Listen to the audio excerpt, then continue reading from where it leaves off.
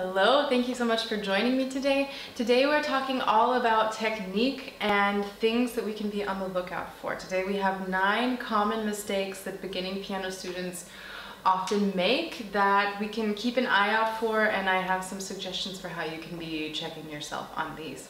Now, technique is something that I don't like to micromanage too much in the very beginning, just because if you've ever practiced yoga, you've noticed that in the beginning some of the postures are often quite strange, but after a month and after 6 months and a year into your practice, you start to notice that the positions come more naturally and that you can go further in the positions and so on. And it's quite similar when we're playing the piano, that in the beginning, of course, we want to be paying attention, but it's also not like we should sit down and say, okay, I'm only going to work on technique until I have that mastered, and then I'll start learning pieces, and then I'll start learning this and learning that. It's something that we learn all together, and it's something that's just going to keep improving as you go along, as long as you are paying attention to it. This is just a gradual process. It's something that it works that way for everyone, and please just keep that in mind as you watch these tips. The first common technique issue that I see a lot is that everything comes from the fingers. That when we're playing, we're really lifting the fingers a lot and we're not using the rest of our arm in order to play. But that's just a really common misconception about playing the piano. It's not, we don't play with our fingers. The fingers are what land on the key, but it really comes from the whole arm. It involves the wrist, the forearm, the upper arm, the shoulder, the back even, and all of this plays together so that when we activate the fingers, they're ready, but they're also supported by the rest of the arm. Problem number 2 that I see a lot is that some people tend to start playing with their wrists quite low, and it's not, especially among younger children, they'll even kind of rest their hand on the edge of the piano, and this just really puts a much larger burden on the fingers. You can try playing like this, it's quite difficult. Of course, this is extremely exaggerated, but this is also much too low. We want to try that the wrist is more or less at the level of the keys as we're playing. And of course, the wrist will need flexibility, we'll be moving it quite a lot, but we don't want it to be just kind of stuck here underneath the keys. Common mistake number 3 is the opposite of that the wrist is sometimes too high. That this happens a lot, especially when someone sits quite high. I personally sit quite low.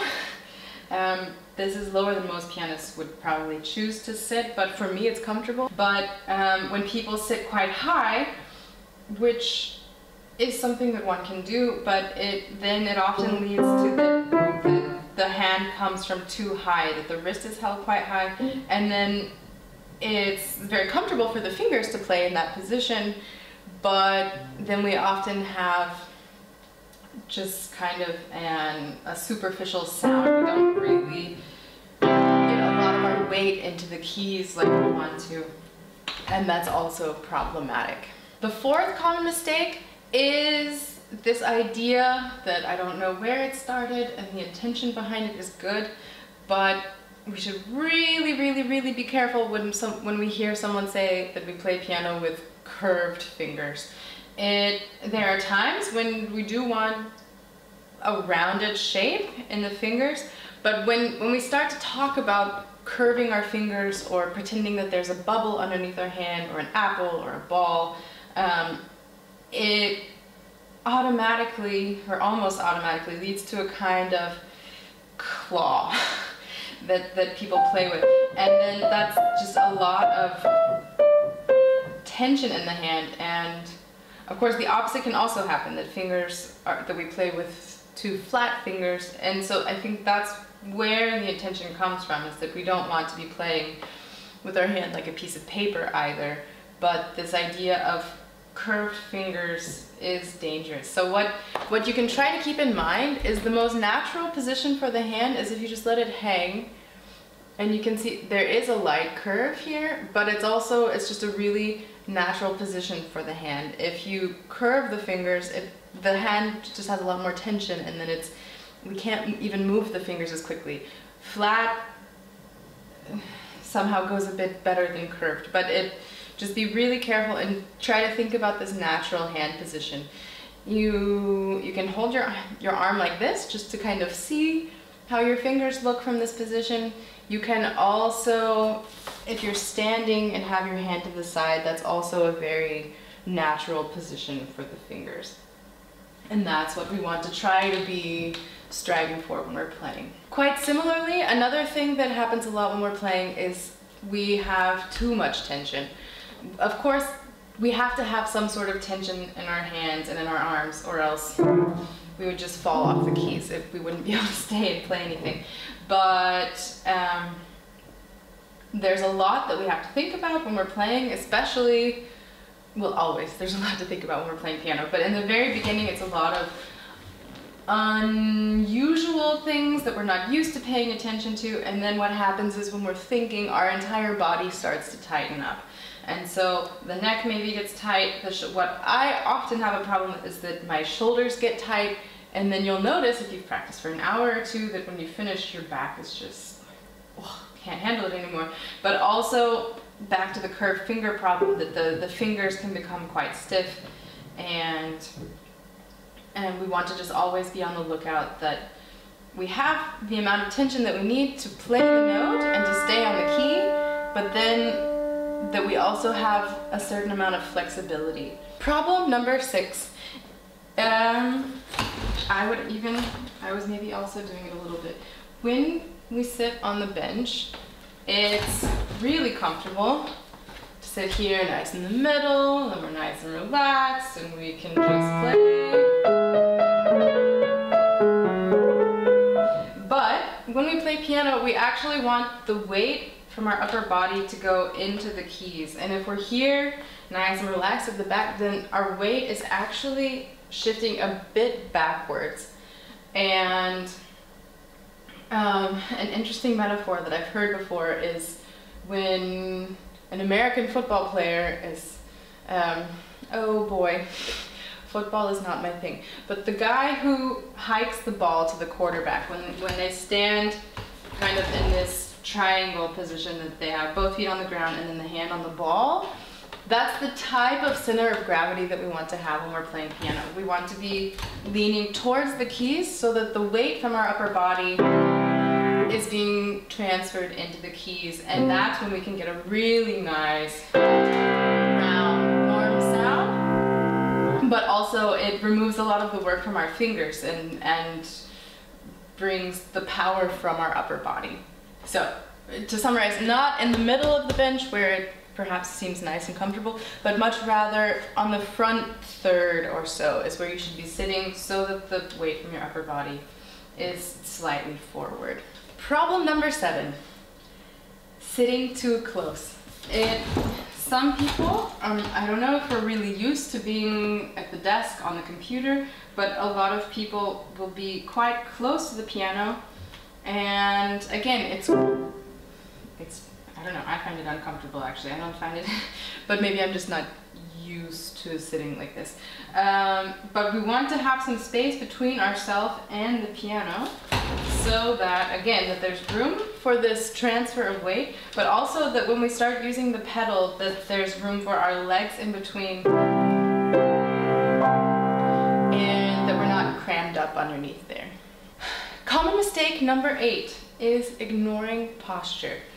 It can be really comfortable, especially if it's early morning, late in the evening, to maybe sit with crossed legs, to just kind of hunch over the piano.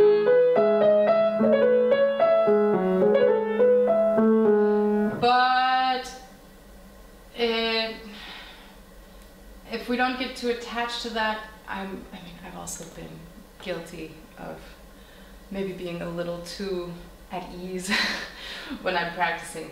But we want to try and focus on sitting nice and tall, with a nice tall back, shoulders away from the ears, and just maintaining a really nice, almost elegant posture when we're at the piano. It again supports this idea that we're transferring the weight, and it removes a lot of tension from the rest of the body if we're practicing good posture.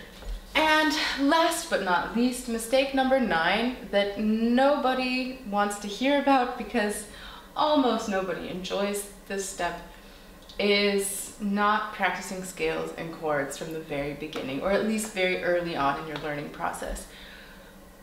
Not many people enjoy practicing scales, or the chords that go along with them. It's also kind of this disconnect between when we're first starting out.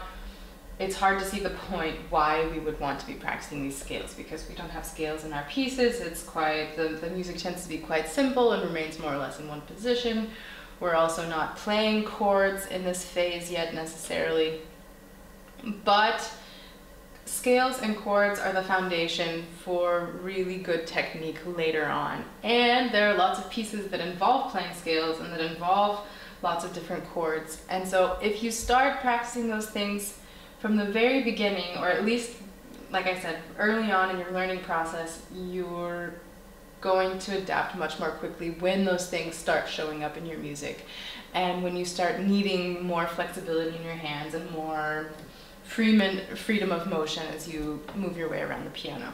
That's not even to mention the harmonic knowledge that we get from our scales and chords, because if we really understand all of our scales and all of our chords, then we also have a better look into how the pieces are built, how they're structured, where the notes come from. But just on a strictly technical level, it's also important to be practicing them. So that you're able to be practicing your scales and your chords, I have a printout with all of the major and minor scales and their fingerings that you can, there's a link down below in the description. Make sure that you check that out, and then you'll have a nice head start later on when you need to start applying those things to your playing. If you enjoyed this video, please give it a thumbs up and feel free to subscribe to our channel so that you don't miss any new upcoming videos. And in the comments below, let me know, have you made any of these mistakes? Or is there anything that I missed in the list that you worry about in your playing? Let me know, and I'm interested to see what you have to say on that front. Until next time, happy practicing.